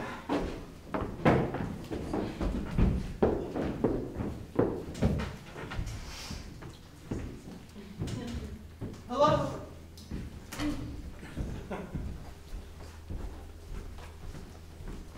Wanting me? It's a question of my skis, sir. Skis? Mr. Ralston! Yes. Did either of you remove a pair of skis from the kitchen cupboard? Good Lord, no. Why should I? I haven't touched them. Unless they are gone. Which way did you go up to your room? By the back stairs. So you passed by that cupboard when you went up? If you say so, I've no idea where your skis are. You were actually in that cupboard today. Yes, I was. At the time Mrs. Boyle was killed. At the time Mrs. Boyle was killed, I'd gone down to the cellar. So the skis were in there then when you passed through. I haven't the least idea. It's quite easy to see those skis, so they must have been in there. Can't remember. You must remember if you saw my skis, sir. No good shouting at me, young fellow. I wasn't thinking about any damn skis. I was interested in the cellars. Architecture of this place is very interesting. I opened the other door and I saw a flight of steps and I went down. So I can't tell you whether the skis were there or not. You do realize that you yourself had an excellent opportunity of taking them? Yes, I grant you that. If I wanted to, that is. Question is, where are they now? Ought to be able to find them if we all set to. Not a case of hunt the thimble, whacking great things skis. Supposing we all set to. Not quite so fast, Major Metcalf. That maybe you know what we are meant to do. Huh? I don't get you. I'm in a position now where I've got to put myself in the place of a crazy, cunning brain. I've got to ask myself what he wants us to do next and what he himself is planning to do. I've got to think about what he wants. And if I don't, there may be another death. You really still believe all of that, do you? Yes, Miss Caswell, I do. 3 blind mice. 2 mice cancelled out, 1 to go. Nobody that's killed twice is going to hesitate to kill a 3rd time. One of you in here is a killer. One of you is a killer. Who that is, I do not know, but I shall. One of you is the killer's prospective victim. That is the person I am speaking to now. Mrs. Boyle held out on me with information. Mrs. Boyle is dead. You, whoever you are holding out on me. Well, don't, because you're in danger. And as it is, I don't know which one of you it is that needs protection. Come on now! Anyone who knows anything, however slight, that has to do with that bygone business had better come out with it! Alright. You won't. I'll get the killer, I've no doubt of that. But it may be too late for one of you. And as it is, the murders are enjoying themselves. Yeah, they're enjoying themselves a good deal.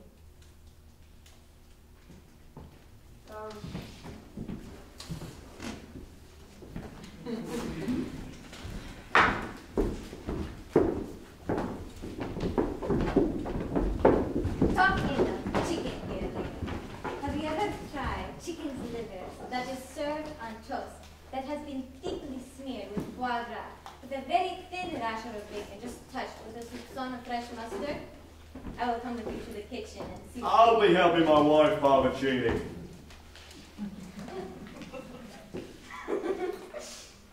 Your husband is afraid for you. Quite natural under the circumstances. He doesn't fancy your being alone with me.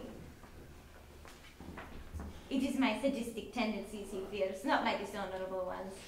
Alas, what an inconvenience the husband always is. Arrivederla. I'm sure Giles He doesn't. is very wise, takes no chances. Can I prove to you or to him or to our dogged sergeant that I am not a homicidal maniac? So difficult to prove a negative. And I suppose that I am, really. Oh, don't. But such a gay little tune. She just cut off their tails with a carving knife. Sneak, sneak, sneak. Delicious. Just what a child would adore. Cruel little things, children. Some of them never grow up. Stop frightening my wife at once, Parvachini. I know it's silly, but I was the one who found her. And I can't get it out of my head. I can't forget it. Yes, it's difficult to forget things, isn't it? You really aren't the forgetting kind. I must go to the kitchen and do the vegetables. Giles!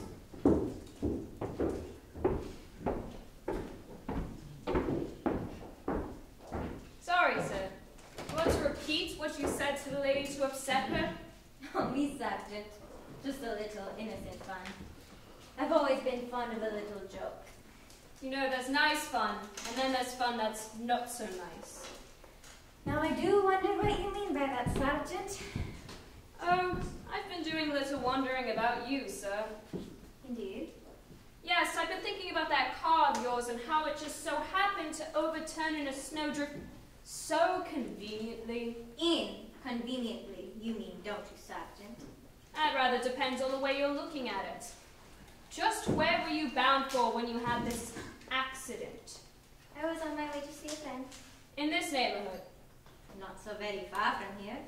And what was the name and address of this friend? Now really, Sergeant Trotter, does that matter now? I mean, it has nothing to do with our current predicament, has it? We police like to have the fullest of information. What did you say your friend's name was? I didn't say. No, you didn't. And it seems you're not going to say. Now that's rather interesting. But there might be so many reasons. And a more discretion. These jealous husbands. Bit old to be running around with the ladies, aren't you, sir? My dear Sergeant, I am not perhaps quite so old as I look. That's just what I've been thinking, sir. What? That you're not as old as you try to look. Most people nowadays want to look younger. But when someone wants to look older, one does have to ask oneself, why? Having asked so many questions of so many people, you ask questions of yourself as well. Isn't that overdoing things? I may get answers from myself, but I'm clearly not getting any from you. Well. Try again. That is, if you have any more questions to ask. Oh, only one or two. Where did you come from last night? That is simple, from London. Where in London? I always stay at the Ritz Hotel. Oh, very nice, I'm sure. Permanent address. I dislike permanency. Business or profession? I play the markets. Stockbroker? No, you misunderstand me. Enjoying the sale game, aren't you? Sure of yourself too. But I shouldn't be too sure. You must remember, sir, that you were involved in a murder case. And murder is not fun and games. Not even this murder. Dear me, Sergeant Trotter, you are very serious. I always thought the policemen couldn't take a joke. Well, is the Inquisition over? For the moment. For the moment, yes. Thank you so much. I shall go look for your skis in the drawing room, just in case someone has hidden them in the grand piano. Just a minute, please. Were you speaking to me? Yes, if you would come and sit. Well? What do you want today? You might have heard some of the questions I was asking Mr. Parvicini. Oh, I heard them. I'd like to have a little information from you now. What do you want today? Your full name and address, please. Leslie, Margaret, Catherine, Caswell. Catherine. I spell it with a K. Quite so. Address. Via Mariposa, Dio, Mallorca. That's in Italy. It's an island. A Spanish island. And what's your address in England? Care Morgan's Bank, Leadenhall Street. No other English address? No. And how long have you been here? A week. What brought you to Mousetrap Manor? I wanted somewhere quiet in the country. And how long do you or want to propose to stay here? Until I finished what I came here to do. And what was that? And what was that? Huh? What was it you came here to do? I beg your pardon, I was thinking of something else. You still haven't answered my question. I really don't see, why I should. It's a matter that concerns me alone. A strictly private affair. All the same, Miss Caswell. No, I don't think we'll argue about this. If you wouldn't mind telling me your age. Not in the least. It's on my passport. I am 24. 24? You were thinking I look quite older. That is quite true. Is there anyone in this country who can vouch for you? My bank will reassure you as to my financial position. I can also refer you to a solicitor, a very discreet man. I am not in a position to offer you a social reference. I've lived most of my life abroad. In Mallorca? In Mallorca and other places. Were you born abroad? No, I left England when I was 13. No, Miss Caswell, I can't quite make you out. Does it matter? I don't know. What are you doing here? It seems to worry you. It does worry me. You went abroad when you were 13? 12, 13, thereabouts. Was your name Caswell then? It's my name now. What was your name then? Come on, tell me. What are you trying to prove? I want to know what your name was when you left England. It's a long time ago, I've forgotten. There's some things one doesn't forget. Possibly. Unhappiness, despair. I dare say. What's your real name? I told you, Leslie, Margaret, Catherine Caswell. Catherine? Catherine, what the hell are you doing here? Oh, God. I wish to God I'd never come here. I always thought policemen weren't allowed to give people the 3rd degree. I was merely interrogating Miss Caswell. You seem to have upset her. What did he say? No, I just saw this murder. It's all so horrible. He came over me suddenly. I'll go up to my room.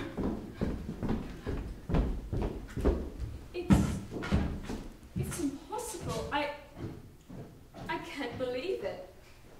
What can't you believe? 6 impossible things for breakfast like the Red Queen? Yeah, it's something like that. Dear me. You look as though you'd seen a ghost.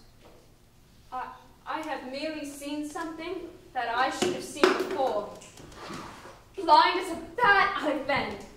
But I think we may finally be able to get somewhere. The police have a clue? Yes, Mr. Wren, the police do have a clue. I want everyone in here again. Do you know where they are? Giles and Molly are in the kitchen. I've been helping Major Metcalf look for your skis. We lived in the most entertaining of places. All to no avail. I don't know what Pavaccini is. I'll get him. You get the others. Mr. Pavaccini!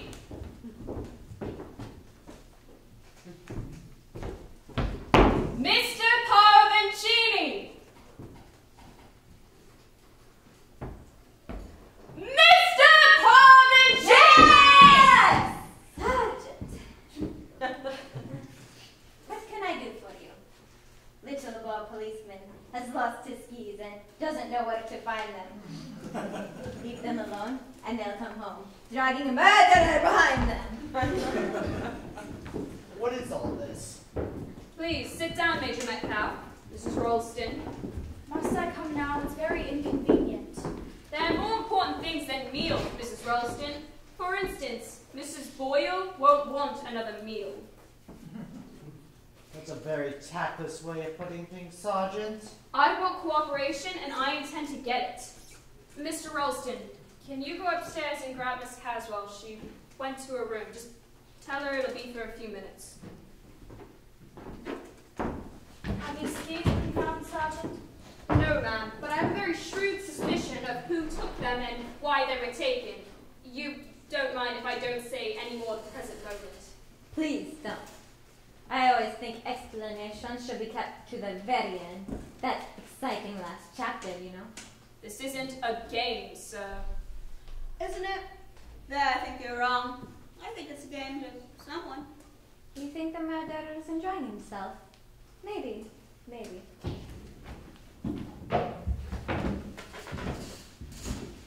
What is happening?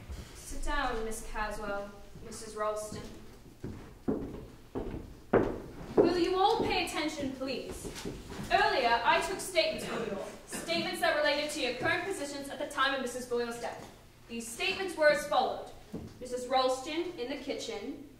Mr. Pavaccini, drawing room. Mr. Wren, upstairs. Mr. Ralston, ditto. Miss Caswell, library, and Major Metcalf in the cellar. These were the statements you made. How I can check them, I do not know at the present moment.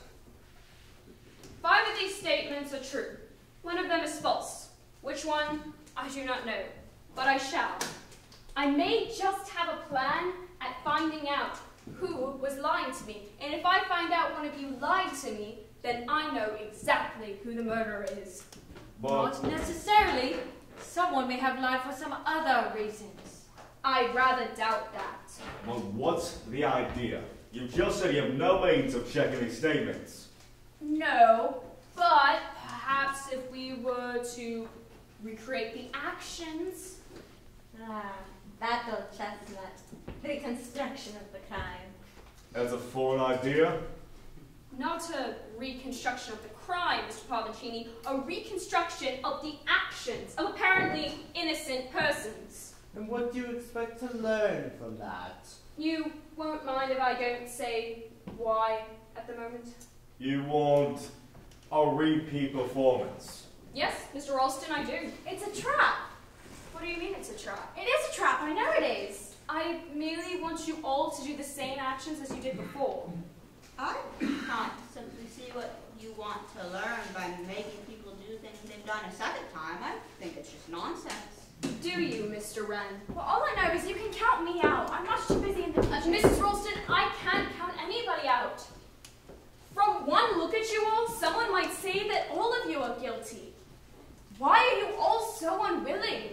Of course. You're in charge, Sergeant. We'll cooperate. Hey, Molly. Fine. Wren. Miss Caswell.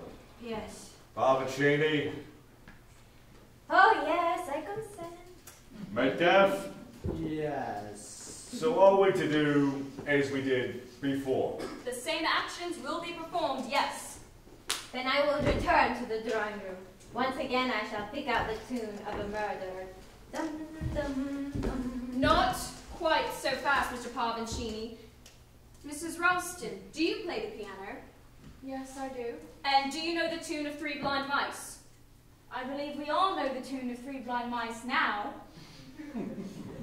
Right. So you could pick it out on the piano just as Parvincini did. Good. I'd like you to go into the drawing room and wait there until I give the signal to play.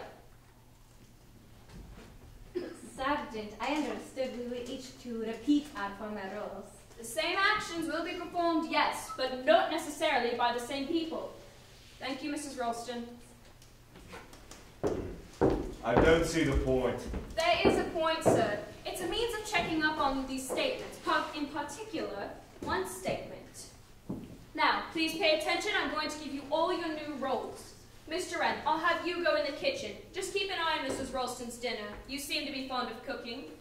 Major Metcalf, I'll have you go up to Mr. Ralston's room and trace the telephone wire to the window. Mr. Parvincini, you will go up to Mr. Wren's room, by the back stairs, most convenient way. Miss Caswell, you will go down to the cellar. Mr. Wren will show you the way. Unfortunately, that leaves my job to you, Mr. Ralston. It's a rather chilly one, but you seem to be the toughest person here. And what are you going to do? I will be re-performing the role of Mrs. Boyle. Taking a bit of a risk, aren't you? You will all stay in your places until I've said. Parvo games. Don't mind for me wearing my coat. I would suggest it, sir. Take my torch, it's by the curtain.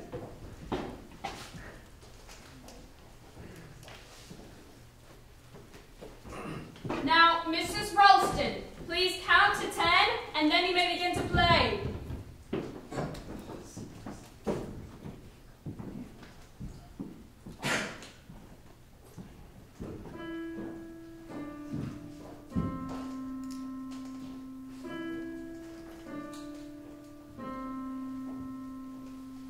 Mrs. Ralston! Mrs. Ralston! Yes, what happened, Sergeant? You're looking quite pleased with yourself. Have you got what you wanted? I've got exactly what I wanted. So you know who the murderer is? Yes, Mrs. Ralston, I do. Well, which of them? You ought to know that, Mrs. Ralston. I. Yes. You've put yourself in danger many times because you've been quite foolish.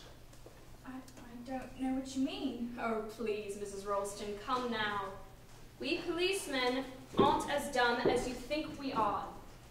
I've known all along that you've had first-hand accounts and known of the Longridge Farm case. You knew Mrs. Boyle was a magistrate on the bench, didn't you? Yes.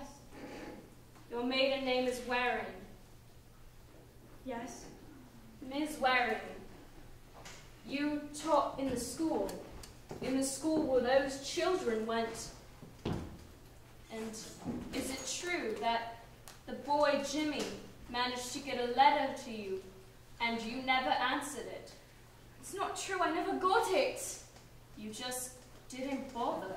That's not true. I went down with pneumonia the very day the letter arrived, and it went to an aside with a lot of other letters, and I didn't see it until weeks afterwards, and by then that poor child was dead. If only I hadn't been ill. If only I'd seen that letter. So monstrous that things should happen. Oh yes, Mrs. Ralston. It's monstrous. I thought the police didn't carry revolvers.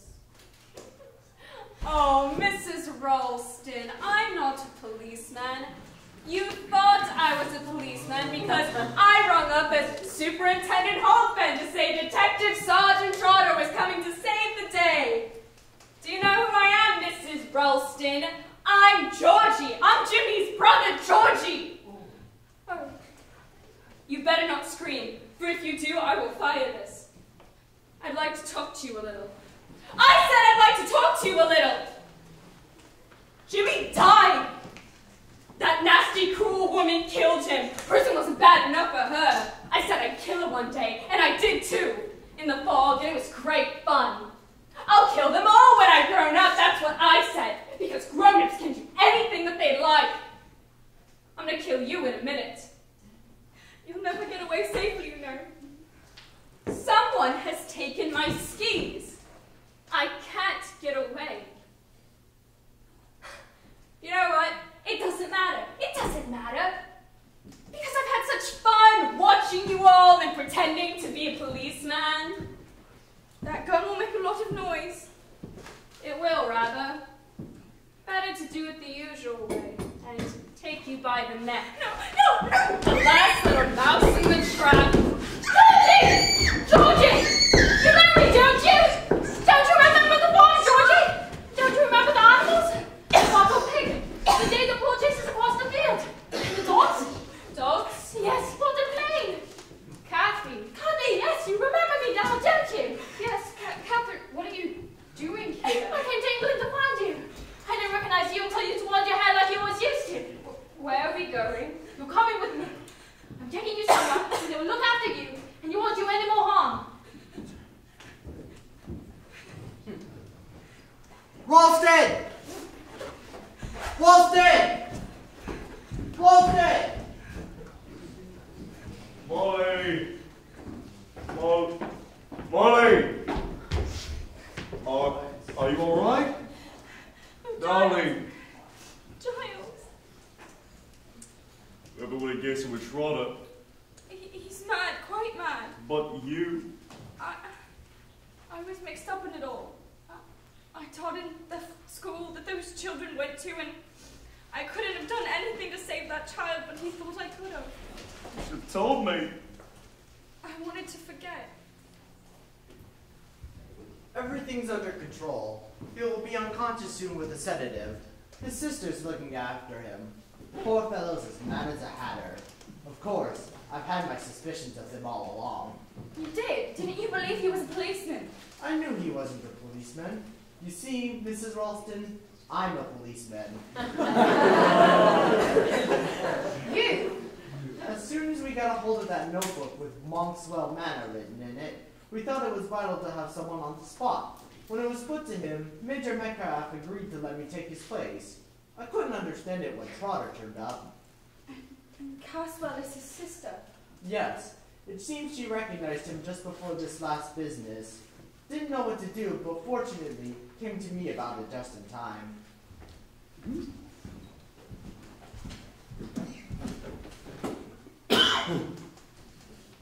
Well, it started to thaw. Help should be on its way here soon. Oh, by the way, Mrs. Ralston, I'll remove those skis. I hid them on the floor poster.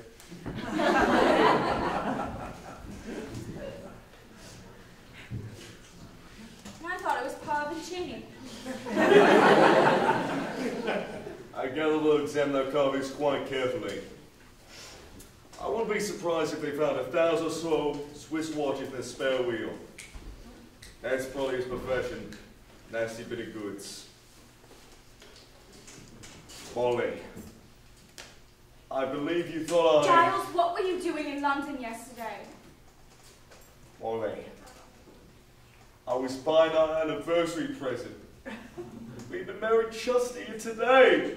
That's why I was in London yesterday and I didn't want you to know.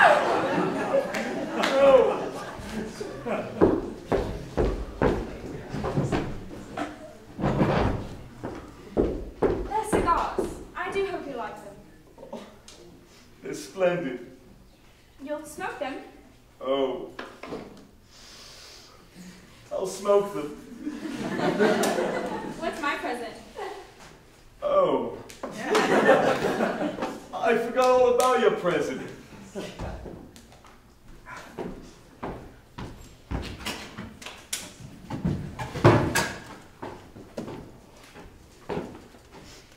It's a hat. A hat? But I hardly ever wear one. For the best. Put it on. Later, when my hair's done right. It's alright, isn't it? Go to the shops here's the last thing in the hats. It's wonderful, darling. Mrs. Ralston! Mrs. Ralston! There's a terrible smell of burning coming from the kitchen. My pie!